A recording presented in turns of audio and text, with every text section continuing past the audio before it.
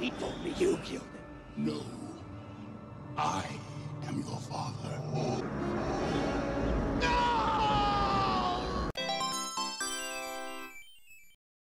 Yo, what is up you guys, this is Godson, welcome back. Today you guys, we're talking about the rest of the update features. Usually Supercell will do extra features for the forums. We're not allowed to show it, but we can talk about it, and I'm going to show you guys with the new Lava Hound and Balloon. Alright you guys, we're into battle. We're going to be showing off the new troops while I talk about the extra update features and how I feel they are beneficial and what exactly they mean. I'll try and go into detail with this stuff you guys. First off, we have editing mode tools, which is a bunch of features added to making editing layouts easier. So this is basically when you go into editing mode, we are given a bunch of extra tools to help out with the editing process. Now I really can't show you or tell you exactly all the specifics, but I do know that it is something that's going to make editing your base easier, and it'll be really cool. The second thing we have is donate fully trained troops / spells from production queues even if your army is full. So if you have a full army camp, you can still donate troops from your production queues. And I believe it's not going to take away from your army. If you're cooking them, then that will be transferred over. That's what I believe that means. Drag troops spells anywhere into the training queue. I believe that's self-explanatory. Dragging troops and spells anywhere into a training queue.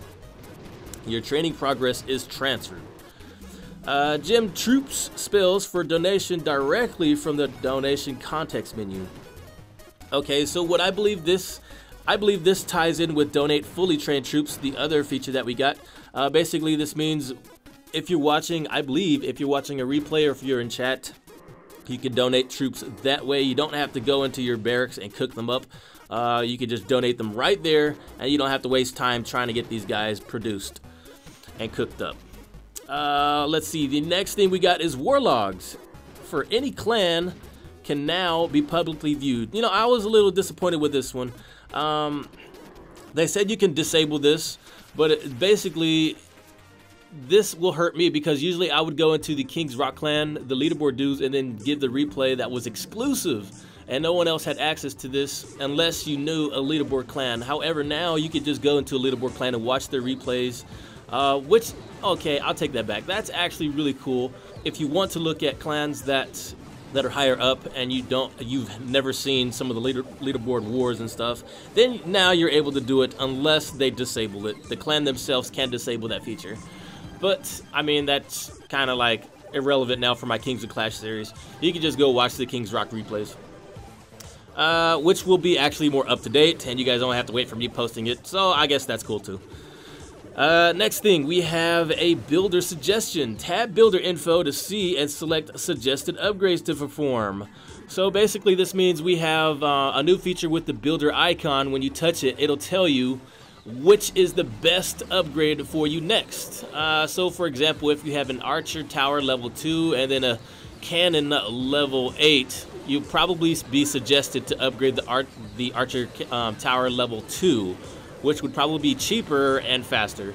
So I believe that is now how it's going to help us with upgrading. Next we have live spectator count, which is showing us how many people are watching the attack. So if we have 10 people, it'll tell you 10 people are watching. Pretty basic, and I believe that's the same thing as on Clash Royale. We can see how many people are watching the replays, and it gives you a number.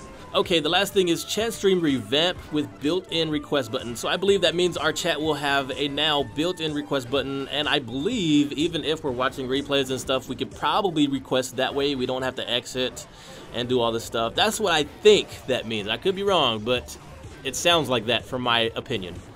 But you guys, you can tell me what you think. If maybe I got some of these wrongs and you think something else may mean something differently, let me know in the comment box. I would like to know.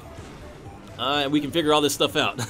Okay, you guys, so that basically covers all of the updates that we were given, including the bonus ones that the forum gets. So I'm interested to know which one is your favorite. You know, to be honest, I think the Lava Hound and the Balloon getting their upgraded levels is really awesome. And I feel, you know, that's going to help out with the air attacks because, to be honest, with the Valkyries, the upgraded troops with the Valkyries, that kind of like is making everyone go to ground attacks now, and it used to be we used to have all air attacks, and so I feel this is Supercell's response to getting people back to air, troops, which I feel are actually a lot stronger than ground troops. We just have to balance it out and rebalance these troops because the Valkyries are really strong. So I don't really think it's a matter of just nerfing the Valkyrie. It's a matter of bringing the other troops up to speed and making them stronger as well. So you guys, that is all the upgrades. Tell me what you think in the comment box. Thank you so much for watching. This is Godson, and I will see you next time. Godson out.